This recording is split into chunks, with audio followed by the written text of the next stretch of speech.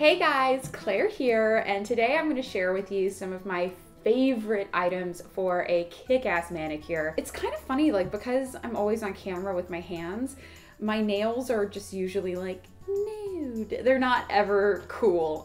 So I thought it'd be fun to talk about some of my favorite nail polish shades and some of the items that I really am obsessed with. I'm also deeply regretting not having cuter nails for this video, but whatever. It's, you know, it's not about that. It's about the products. Okay, I'm going to first go through all the nail polishes that I love.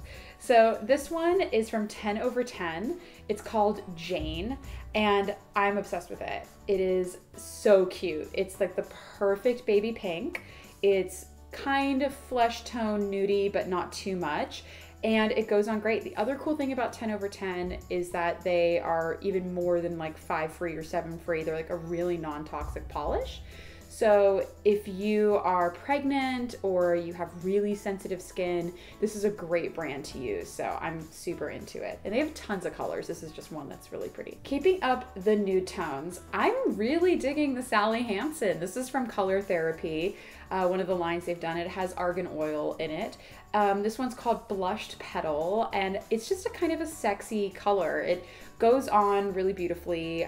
If you want to see swatches, check out the blog post. I did paint a few so you can kind of see how they are painted on.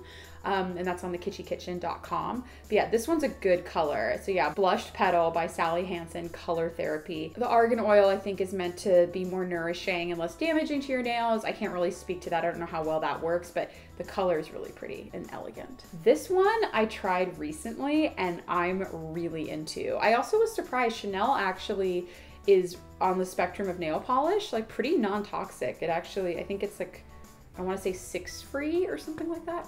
But this is the color called Organdie. I love this color so much. It's just like a very pretty kind of, it's not like a beige or taupe, and it's still kind of pink, but it just looks sexy on your fingernails. It's a really, really pretty color. You're gonna see a lot of like nudes and things like that because this is just what I love. Next, taking us into kind of the grayish world, this one's really fun. This is called Saint Tropez from Essie. This is my sister's color. This is her go-to color. This is what she wore, I want to say, on her wedding day. But it's great. If you're looking for like a really pretty kind of sand color, it's very neutral, but very elegant looking at the same time. This is great. And I love Essie. I mean, their nail polishes are not expensive and they have the best colors, so it's really fun. Well, keeping on the Essie train, this is the perfect white. It's called Marshmallow. And this is a white that is thin and delicate enough. It's like sheer enough that you can wear it as its own color. So it doesn't look like you just put white out on your fingernails, because we all did that when we were in middle school and it was not a good idea. So this is a very pretty white, and it's not like this bright, shocking white either. It's very soft.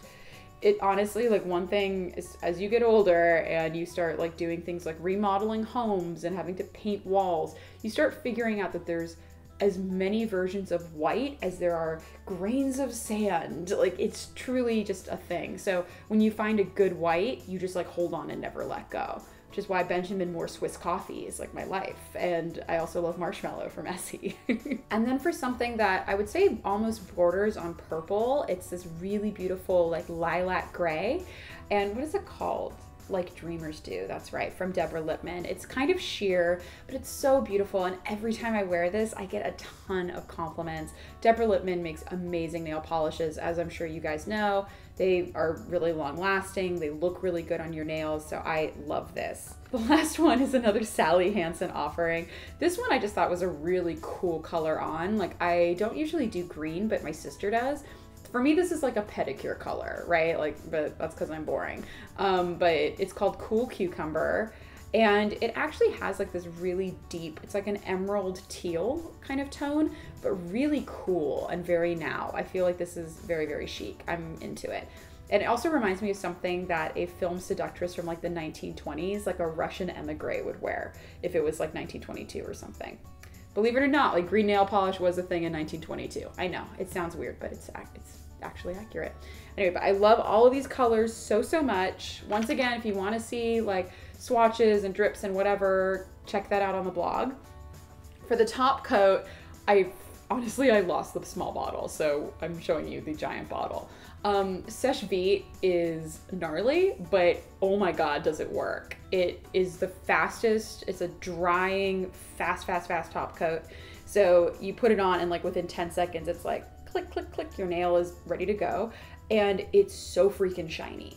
Like sometimes I will just reapply this, like maybe day 3 or 4 after a manicure, and it completely revives it. So this is like not messing around. It's pretty crazy. So now that we've covered the nail polish, these are some of my favorite items for like manicure care. So this is the Christian Dior cuticle cream. I love it. It's called Creme Apricot, and it's really great. It's super thick, and sticky. So when you put it, you only need like the tiniest amount. Like one of these things will last you a kind of obscene long time. The smell, it smells like dried apricots. So that's kind of the scent. And my dog's obsessed with it. So if I put it on my fingers, I have to make sure I'm not in the same room as the dog, because Buster will come and try to lick it off my hands. He's that into it. But it's really great and very, very softening. It really like deeply enriches your cuticles so that you can push them back really easily. So if you have any dry skin around your nail beds, like this stuff is pretty fabulous. And then I'm really obsessed with this. Deborah Lippmann Rich Girl Hand Cream. It has SPF 25 and it smells like Barbies. It does. It smells like Barbies with gardenia, which is like, I know I sound like a crazy person. If a guy's watching this, he's like, what is she talking about? But we all remember Barbie smell. It's like how we all remember like My Little Pony smell. Like it's a very distinct kind of like plastic smell, but it's really pleasant. And so this, I realize I'm making this sound like it smells like plastic, which I guess in a way it does, but in a really nice way, and like gardenia. But apparently, you know, there's no parabens. This has like, so I'm reading off the back obviously, but it has shea butter, avocado, jojoba oil. It makes your skin really smooth and soft.